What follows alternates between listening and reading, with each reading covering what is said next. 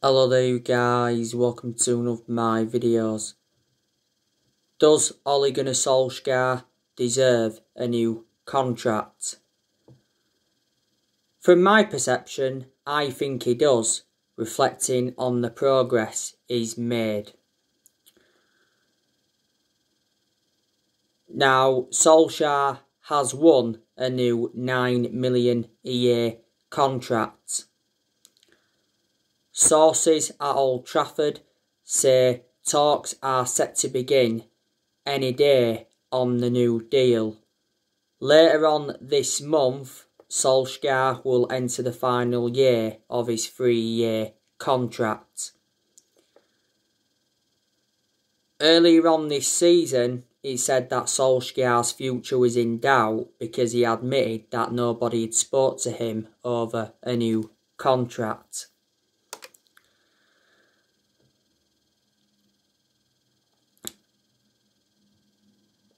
Woodward recently did a statement and he said the progress by Solskjaer and the players this season is clear. So in that aspect, Woodward is backing Solskjaer. Solskjaer is set to have his final say on our transfer incoming deals.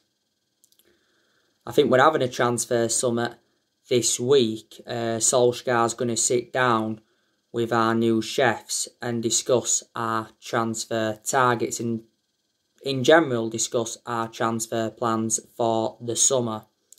Because this year's summer transfer window is the biggest in Ole Gunnar Solskjaer's managerial career. But I'm expecting him to get the backing he deserves because we have got a director of footballing. It's John Murtough. And it's our first ever director of football.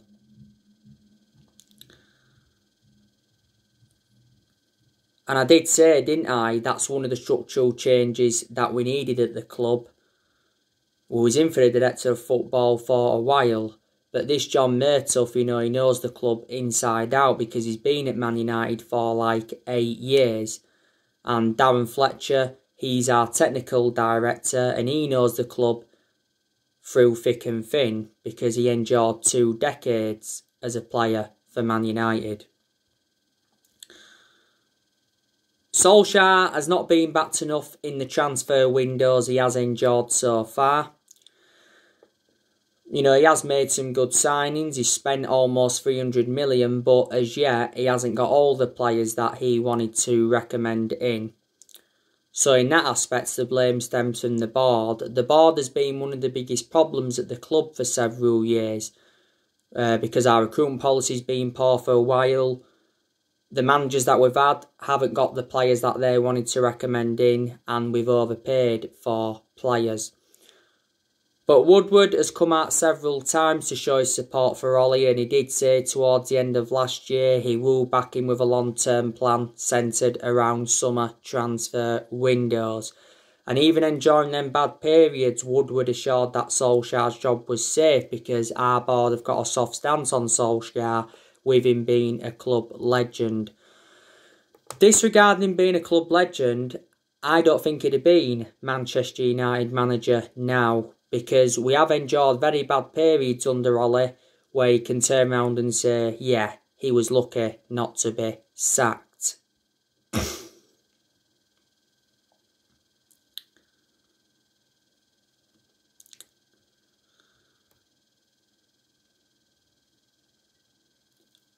Solskjaer said earlier on this season, we may not do business as usual in the summer due to the pandemic, but he said he's interested in bringing in players that will be a perfect fit for the club.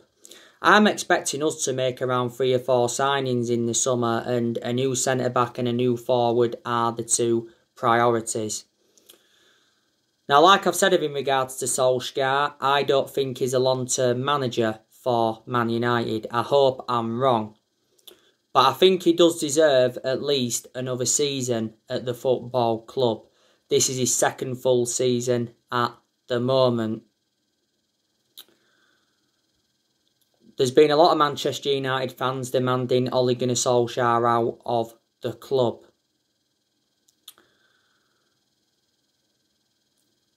But when we have been inconsistent, not all of the blame has stemmed from Solskjaer anyway. It's never all the manager's fault. My biggest concern about Solskjaer is his decision making, because in the vast majority of the games he's managed at Man United, he's been tactically naive. So I don't like the way he has approached a lot of games, especially the big ones as well. But there's been some games where he has showed tactical flexibility, but he's got to show that persistently. Solskjaer must win a trophy at Man United this year. Gary Neville has said the exact same thing. Because if we win a trophy, that marks progress under Ole. You know, Solskjaer's not yet won a trophy as Man United manager, and we haven't won a trophy since 2017. And that's nowhere near good enough to our standards. You know, a club of our stature need to be winning trophies. You know, the FA Cup is a chance of a trophy, and the Europa League is a chance of a trophy.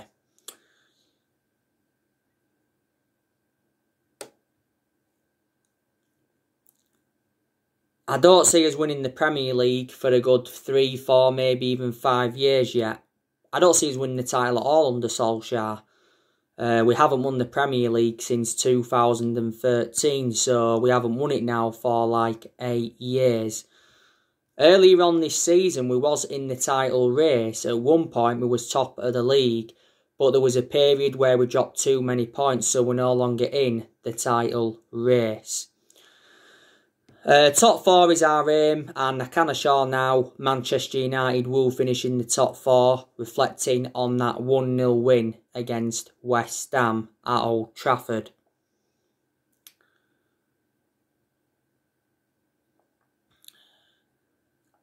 I don't really like our brand of football. Our football's very, very boring, I'm going to be honest with you. You know, our brand of football wasn't good under Jose Mourinho. I hated the way Jose Mourinho approached the big games. It was part of the bus football under Mourinho. And, you know, under Louis van Gaal, it was turgid football. And we're seeing the exact same thing in a lot of games now. I just want Man United to play expansive football. I want us, you know, to create a lot of chances. I want us to score good goals. But you can definitely identify the weaknesses in the squad. I've got to say, Solskjaer is the best manager since Ferguson. Because we've enjoyed very good periods under him where we have seen consistency.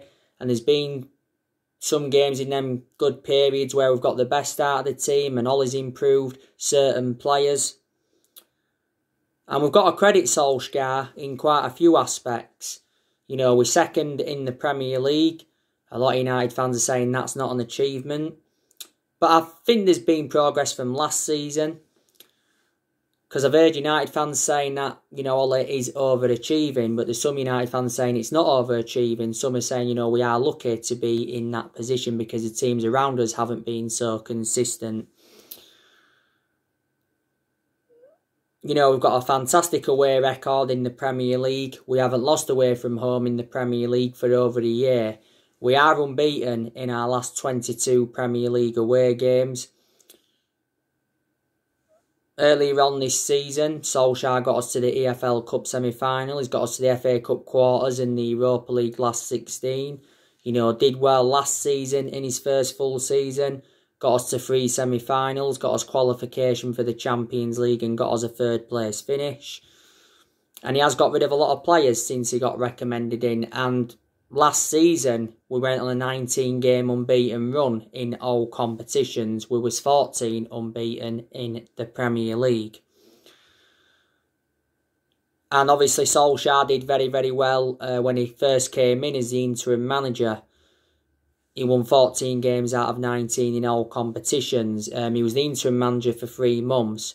But reflecting on what he did, the club decided to give him the job permanently 2 years ago. And a lot of United fans did say we made a mistake giving Solskjaer the job permanently, and some said we give him the job too soon. Maybe we should have waited until the end of that particular season to decide or not whether to give him the job.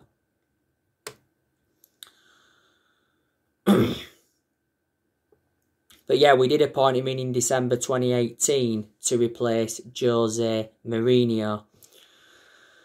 You know, he's our 4th permanent manager since Ferguson. We've sacked 3 managers since Ferguson. We sacked Moyes, Louis van Gaal and Jose Mourinho.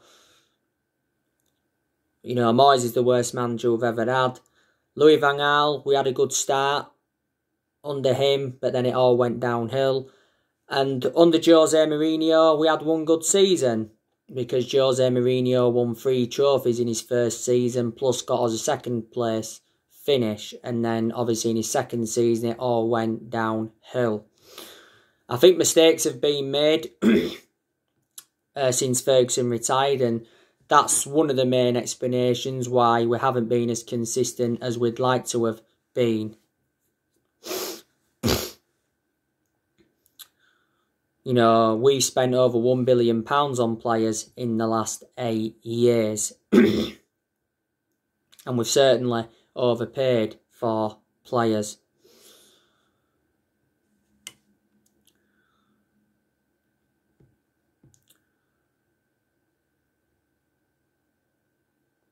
But, like I say, there has been a lot of players on our agenda. I just want to give you some news on Erling Haaland. Erling Haaland is our transfer priority. Borussia Dortmund have given us an update on Erling Haaland's future. Borussia Dortmund's sporting director Michael Zorg has said Borussia Dortmund are prioritising finishing in the top 4 in order to keep Erling Haaland. Now, apparently,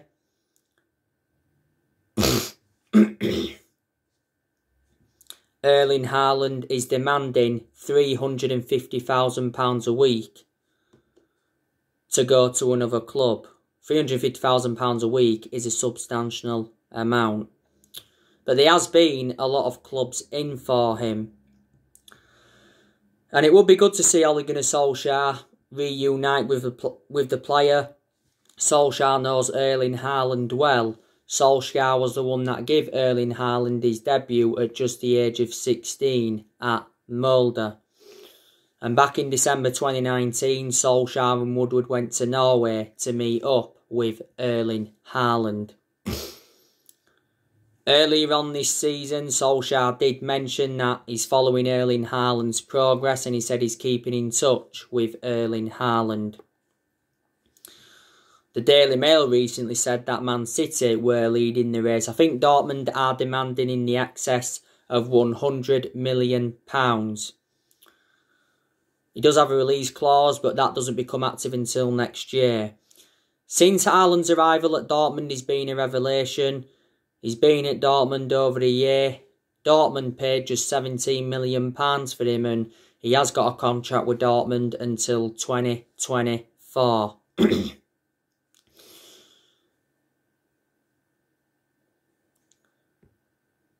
And his agent, Mini Oriola, said earlier on this season that there's only like 4 clubs in England that can afford Haaland.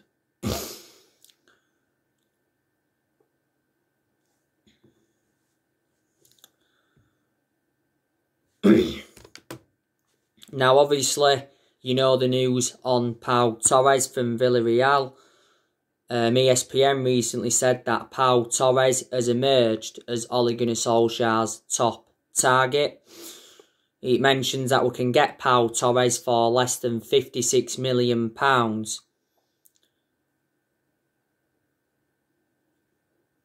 That's his release clause. So yeah, we can get him for less than his £56 million release clause if Villarreal fail to qualify for Europe. And Man United have been in contact with Villarreal over Pau Torres. Jules Koundé, he's still on our agenda. There was narratives coming out earlier on this season saying that we was unwilling to meet Jules Koundé's £68 million release clause, but it says we are prepared to pay £61 million for him. It said earlier on this season we were considered as the favourites to sign him.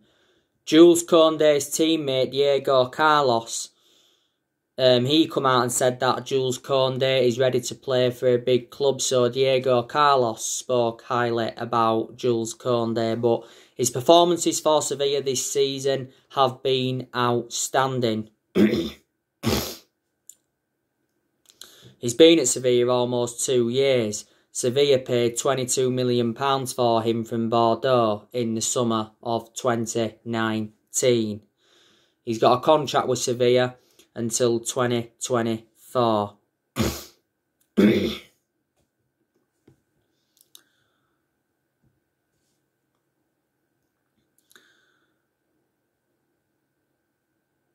And I've got to say, there's good players at Manchester United, and there's players that are really, really improving. You know, Dean Henderson, he's done very, very well in the games he's played in this season.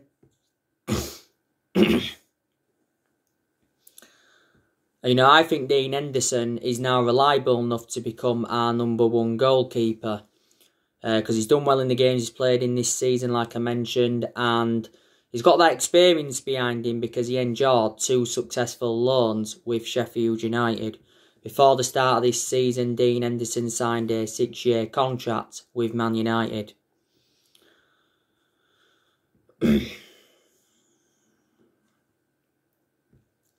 Luke Shaw, he's been our player of the season by far. You know, Luke Shaw's got forward really well. He's got into good positions. He's put good crosses into the box. He's provided width. Defensively, he's been superb. And Luke Shaw's had a good career at Man United apart from his injuries.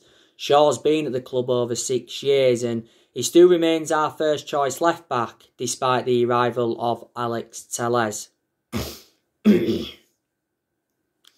Merritt Bay, I think he's done very, very well in the games he's played in this season.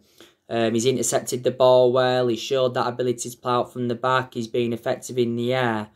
My only element of concern about Bay is injury prone, so in that aspect he is a liability. Now, Solskjaer recently confirmed that Man United, have opened up talks with Eric Bay over a new contract. I think we're looking to get him a 3-year contract. Bay's into the final 15 months of his current contract. Bay's been at the club since 2016. We got him for £30 million from Villarreal back in 2016. Harry Maguire, now I think he's enjoyed some good games this season where he's actually been good from set pieces. He's made some good clearances, he's intercepted the ball well and he's got forward well. But he's also enjoyed some poor games. But I can assure Harry Maguire wasn't worth the £80 million we got him for. He's the most expensive centre-half in the world at the moment and the second most expensive signing.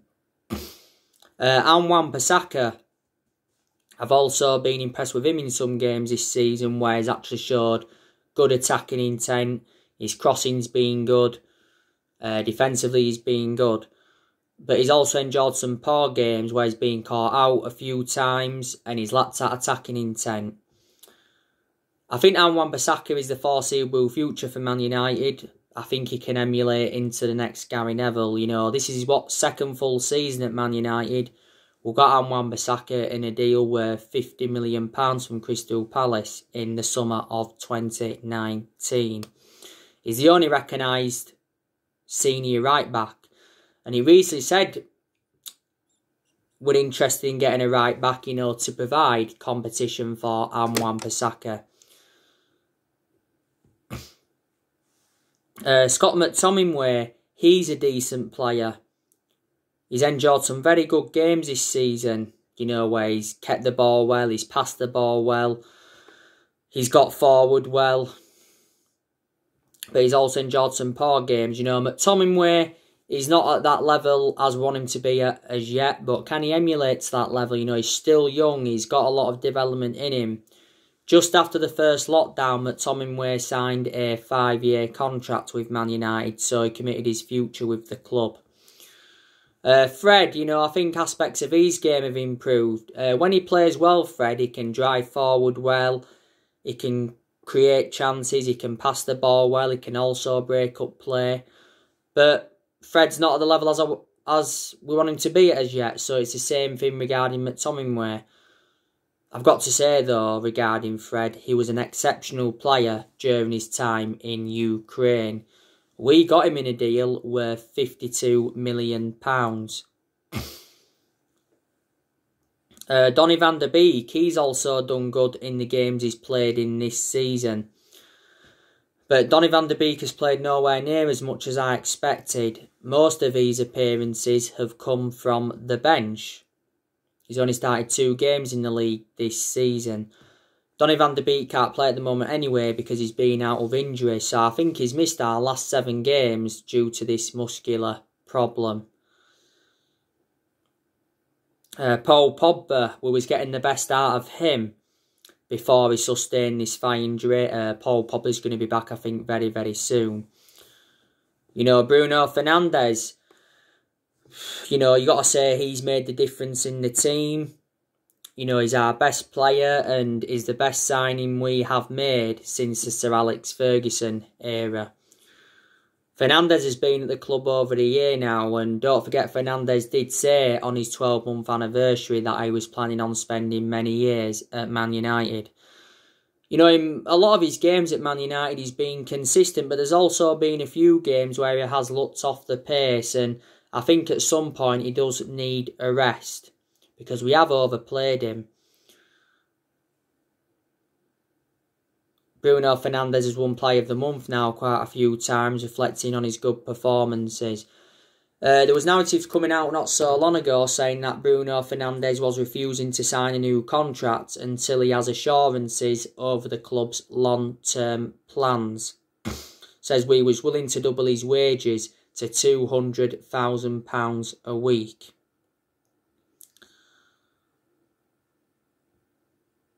Now, Mason Greenwood, I've been very, very impressed with him since he broke into our first team squad. You know, most of the time when we play Greenwood, we play him on that right-hand side. But sometimes we do play him up top as well, but I think he's more effective out on the right-hand side. You know, Mason Greenwood's a player that can score goals when he wants to. He can get good runs in behind.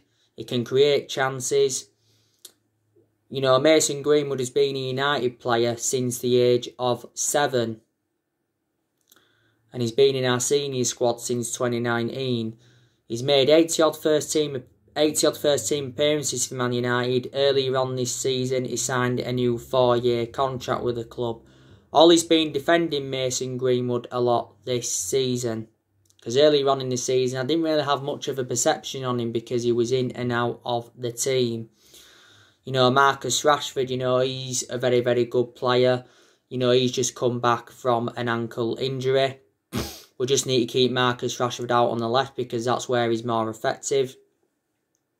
And Cavani, he's made a fantastic impact since he's come in. And I did say, you know, our current squad is good enough to finish at least in the top 4. But yeah, Man United have been facing an injury crisis. But, you know, Solskjaer's come out and said that he hopes 5 of our injured players will be available for the game against AC Milan in the second leg of the Europa League last 16 at the San Siro. This is a massive week for Man United. We've got 2 big games, you know, Milan on Thursday in the second leg and Leicester at the weekend in the FA Cup quarter-final. And it's going to be interesting to see how Ole Gunnar Solskjaer approaches them 2 games.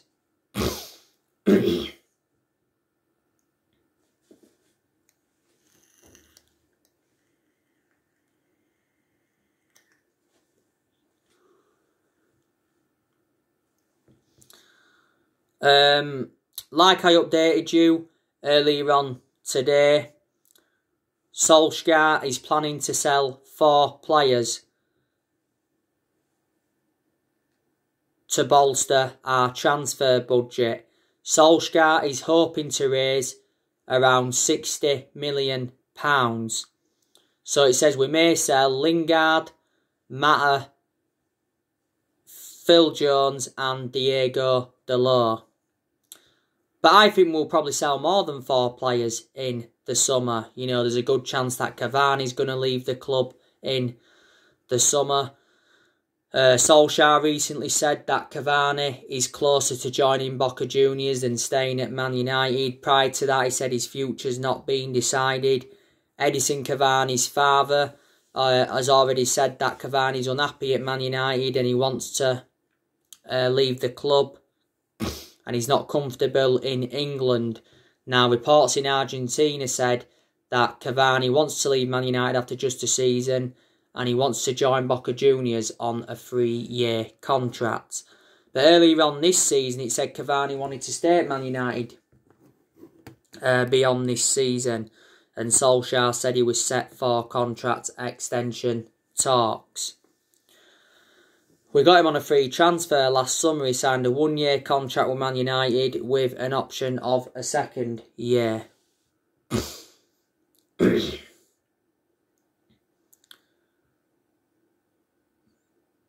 Matic, we could sell him in the summer because he isn't one of our first choice midfielders, but he still gets his chances. And as you all know, I've always had my strong reservations about Nemanja Matic because he's always been a slow player. He's been at the club almost 4 years now. We got him in a deal worth £40 million from Chelsea back in 2017. Romero, do you think we should offload him? You know, David De Gea, there's a good chance that we'll sell him in the summer so we can make Dean Henderson our first choice goalkeeper. Recent narrative said we are willing to listen to offers for De Gea. The Sun said not so long ago that he was wanted by PSG. Pochettino's looking for a number 1 to replace Keylor Navas. De Gea has got 2 years left on his contract and he's on £375,000 a week.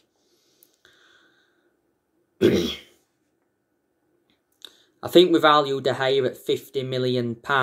He hasn't been playing in recent matches because he's been out due to personal reasons, but he's now back in Manchester and he's been self-isolating.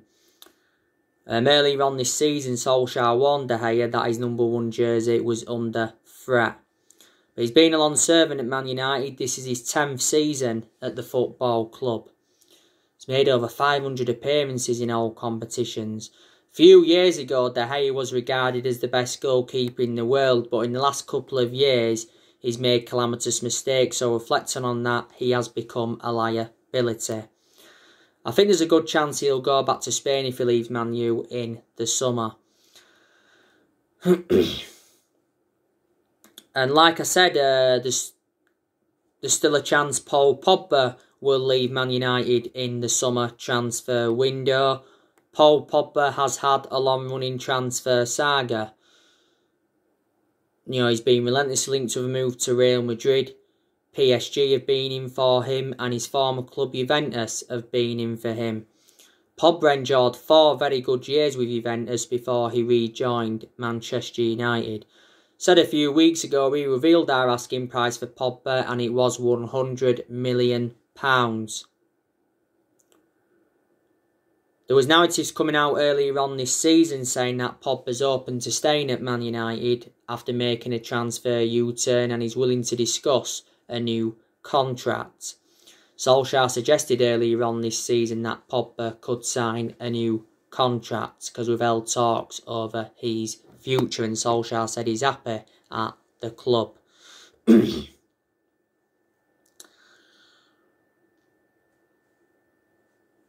Martial, there's a lot of Man United fans that are saying we should sell him in the summer because Anthony Martial has been out of form for the vast majority of this season.